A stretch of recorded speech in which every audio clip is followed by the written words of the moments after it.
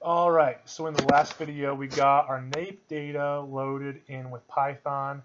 Now we're going to start working with it to create some segments, which are those objects instead of pixels that we can then classify.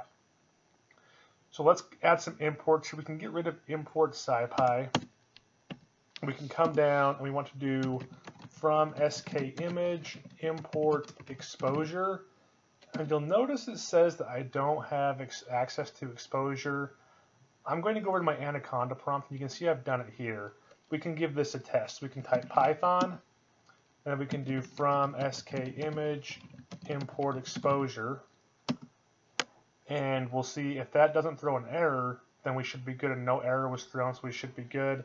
And we'll do the same thing for our next one from skimage.segmentation import quickshift, and so we'll import that. And those both worked for us, so we should be good to go. I don't know if my packages have not been indexed or something. So go from skimage.segmentation import quickshift. And we don't want this underscore quickshift underscore cy, we just want quickshift. And quickshift is the method we'll use to create these objects. I'm just going to pull this up here. This is the scikit-image documentation, and it shows you these 4 different methods they have. We're going to use quickshift just because I've used it before. Depending on your application, one of these other ones might be better. But as you can see, there are different options for that. All right, so back over to our script here. So one thing we need to do here is we need to rescale our band data so it's value 0 to 1. Normally the way you do this with remotely sensed data is to convert it to reflectance.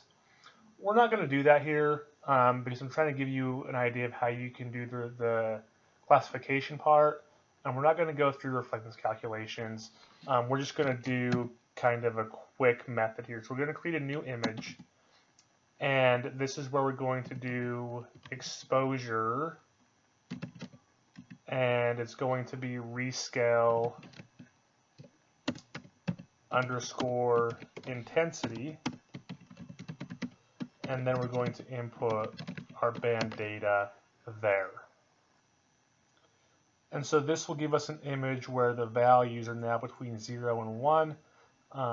So they're normalized. That's what the rescale intensity is for, and we'll do it with band data. All right, so we are set to go. Oh, my mistake. We're set to go there now. Okay, so now we're going to create our segments. And our segments, we're going to use quickshift to do that. And we're going to input img. And then I'm going to go over to the documentation for quickshift here so we can look at the parameters we can specify. So this is once again the scikit-image documentation. You can see we have the image we put in, which we've done here. We have this ratio, which balances the color space. Higher values give more weight to color space. We have the kernel size. A bigger value means fewer clusters. We have the maximum distance. A higher value means fewer clusters. And as you can see, these are all optional. We can set them to defaults, which that's maybe what we'll just do here is leave the defaults. And this says convert to lab, which says where the input should be converted to LAB color space prior to segmentation. And it says the input is assumed to be RGB. Now notice that our nape image has an extra band that is the near infrared. So we want to make sure this is set to false because our input is not RGB. So let's go back over here and let's do convert to lab. Let me just make sure I have that right. Nope, lab is lowercase. Convert to lab equals false. Okay, so we can go ahead and we'll run the segments. Now I want you to note that when we run the segments, it's going to take a little bit of time. And so what I'll do is I'll put let's actually come up here and import time.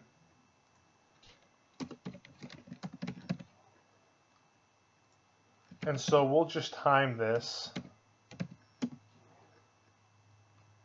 And then we'll print segments complete. And then we'll do time.time minus seg start. So that'll tell us how long it took, so we know how long that takes. Okay. Now, once we have those segments, we want to save them to a raster so we can then view them. Okay, so we're going to go ahead and do that next. And so the way we do this is we'll make segments data set, and we'll use our driver TIFF to do it, and we'll do create. And here we'll need to put in the information to create a raster. We'll need to specify a file name, and let's actually do this up here. We'll do segments, segments fn equals c temp nape segments.tiff. So we'll specify the file name here. Segments fn. We need to specify the raster x size, which will be the same size as our nape data set. So we can do nape underscore ds dot raster x size. We need to specify a raster y size, which will be nape ds dot raster y size. I'm going to hit enter here. Let's first do a comma and then enter. Okay. Now we need the number of bands, which is 1, and the data type, and just to be safe, we'll do gdal.gdt, and we'll do float32. These will probably come out as integers though, but we'll do float32 so we have to make sure we have enough space, and in case the format is different, we won't have any problems there. All right, and so now we're going to have to assign a geotransform. So we can do segments ds dot set geotransform, and that's going to be nape ds dot get geotransform. This should probably be a capital S. Okay, and we need to do segments ds dot set projection, and that'll be nape underscore ds dot get projection. So we'll have the same geotransform, the same projection as our nape data set. Okay, and this should actually be, I think, a projection reference, so my apologies for the mistake there. And then we need to write the data to the raster band. So we do segments ds dot get raster band 1 dot write array, and then here is where we're going to write segments to the raster. Okay, and then we need to do segments ds, and then we just need to close segments ds so that everything saves properly. And the way we can do that is just do segments ds equals none, and we should have a raster saved. Okay, so I'm just going to put a little space around this so we can see the different parts of our script here. So what we're doing, let's just go through it because part of this is from our last tutorial. We are running, we're opening our nape image. This is the file name. We're setting a driver. We're opening our nape data set. This is the nape image. We're getting the number of bands. We're creating an empty list of our band data. We're printing out the number of bands, rows, and columns to show our raster size. For each band in our band's data in our raster, we are looping through and we're adding that band data to our list. Then we're stacking those together in a NumPy array. We're rescaling those so the values are between 0 and 1. We're getting a start time.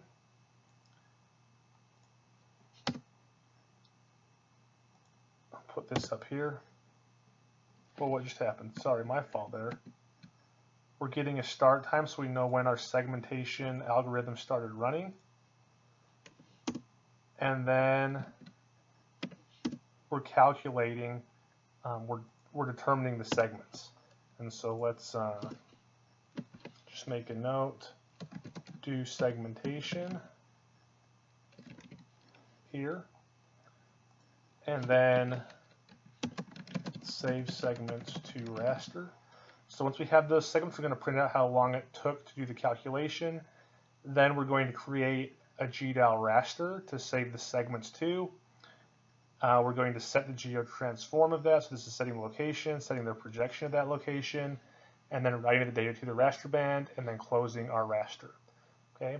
So I'm going to click run, and when I click run, this will probably take a little while to go, and so I will pause the video and just let you know if I have any errors. And if I don't, we'll open it up and I'll show you what the final output looked like. And then we can open QGIS and load our segments in. So I'm going to go ahead and click run on my OBIA script, and hopefully this works.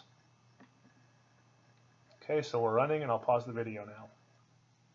Okay, we've got to fix something here. So it couldn't find scimage. Okay guys, so after I got the error, I came over to my Anaconda prompt, and I made sure I typed conda deactivate, and that deactivated my current environment, so I don't have, you'll notice up here that I had base to the left. Now I don't have anything. And once I did that, I restarted PyCharm, and we're going to try to run this again to make sure it works. So I'm going to click the run button, and we should have a load this time. Okay, good deal. So that's normal. That's just GDAL saying it wasn't installed with some drivers, but we have the drivers we need, and so we printed out here. We printed out this print statement, the number of bands, number of rows, number of columns, and now we are running, we're probably at this point where we're running the segmentation. So I'm going to stop the video here, and I'll pick it up once we finish running. Alright, so we finished running, but unfortunately we have an error, and if you'll notice it's in line 31, set geo. This should be transform, not transform. So let's go ahead and fix that, add an S in, and if we can take a look here, I missed the C in projection as well. Not good spell checking by me. So that means our raster is not going to be written.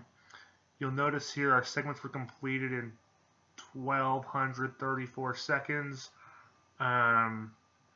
So that's about 20 minutes.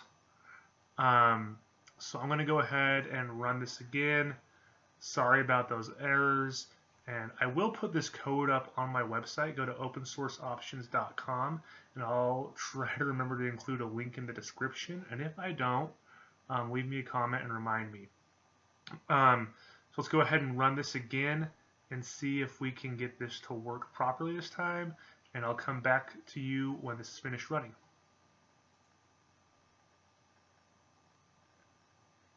Okay. Run's taking a second to start here. But I think it's going to go in just a sec. Okay, there it goes. So I'll stop this and get back to you when the run is finished. Okay, so our run has successfully finished. This means that our segments TIFF raster should be created. And so I'm going to go open that up in QGIS, and I'll bring you back in when I have that raster loaded, and we can take a look at what it looks like. Information. Okay, you can see we just have this gray raster, and it goes from 0 to 53517. So let's just kind of zoom in here. And what we'll do, actually, is we'll re-symbolize this so it has unique values if we can do that here. So let's do paletted unique values, and let's click classify, and this is going to take a minute because there are 53,500, and we're going to click OK. And so now you can see that we have these different sections of our image that are all different colors. Now you can see those segments we've created. So let's go add in our nape image real quick, which is going to be this one here. And let's drag it down to the bottom. And let's make these segments somewhat transparent here. Maybe like that. Let's see. Okay, that'll work. And so it's going to be a little hard to see. But you can see that these segments are roughly representing different land cover types.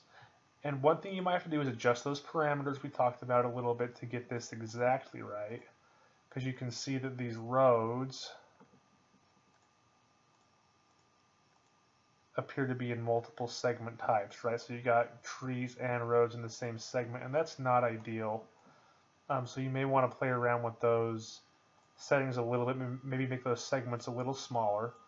But you can see that we do have, maybe over here we'll get something, that we kind of are picking up some of these different land cover types in the segments. Okay, so especially right here, you can see this one really well represents kind of this stand of trees. But that's what your segments are going to look like, and we're going to move on to processing these a little more in the next video of the series.